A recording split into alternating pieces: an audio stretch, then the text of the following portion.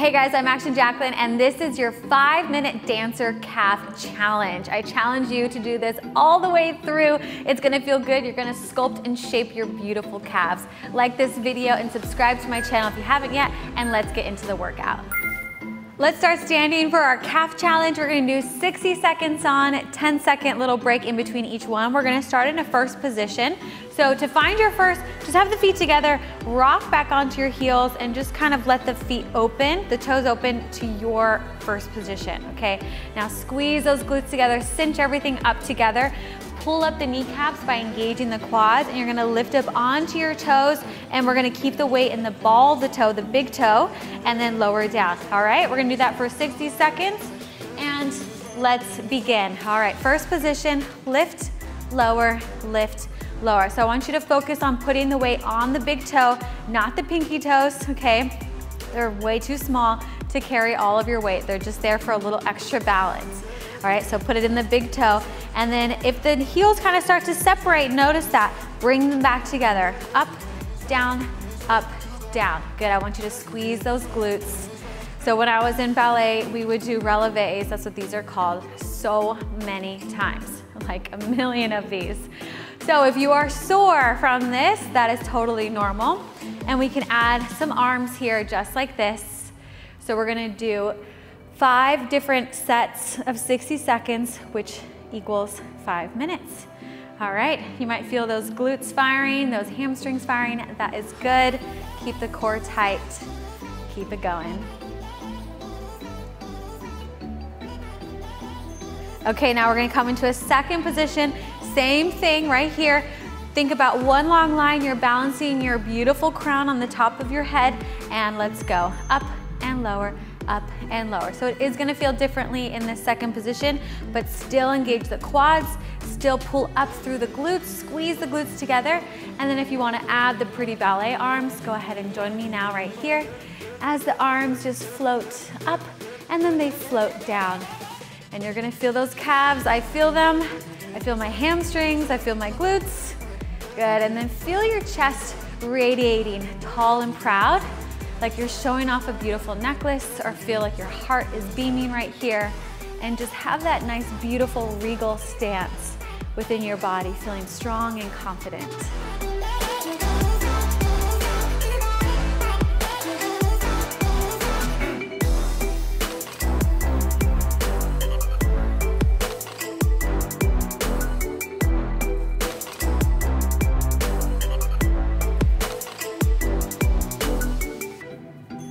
Okay, so we're gonna switch it up a little bit. We're gonna come down into a downward facing dog. So you're gonna lift the heels up high, up onto the toes, and then lower it down. Let's go. So this is a nice one because it kind of stretches as you work them. So we're stretching and then working them. So it's a good counterbalance move right here. Lift and lower, lift and lower. I bet you never looked at downward dog as a calf move before, and now that you've seen it this way, you can't unsee it, right? You're gonna always think of this move now. Lift and lower, lift and lower. My calves are burning. Keep going.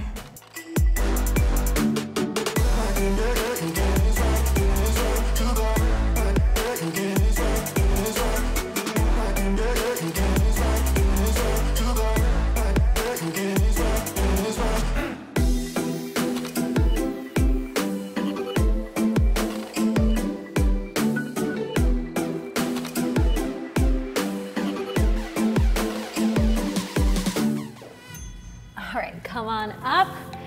Amazing. Come back into the second position. You're gonna give a little jump right here, and then you're gonna come up onto the toes, balance for just a second, and then lower down.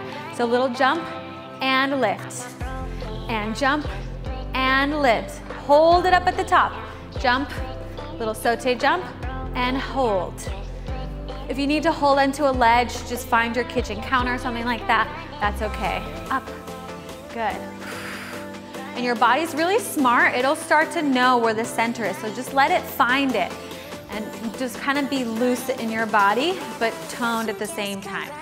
That's really the whole trick of ballet.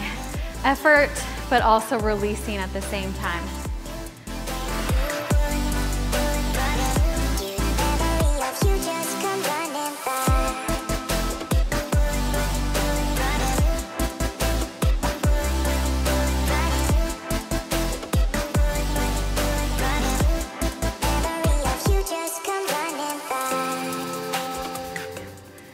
Okay, little breather.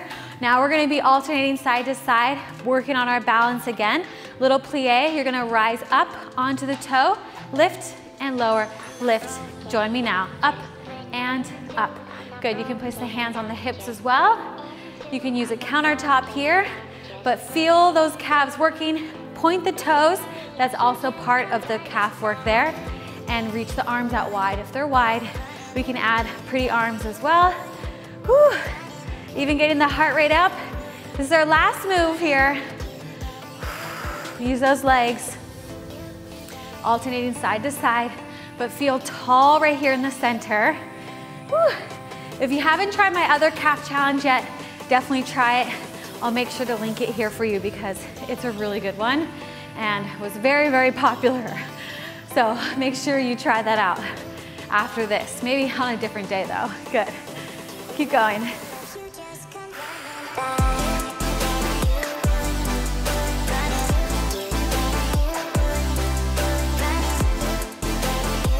All right, that is it. Amazing work. You did awesome today. Make sure that you check in with me on Instagram, tag Action Jacqueline. I love seeing your DMs in my inbox. It makes me so happy to just chat with you and see how you're doing. All right, hope you love this one. I'll see you in the next video. Bye.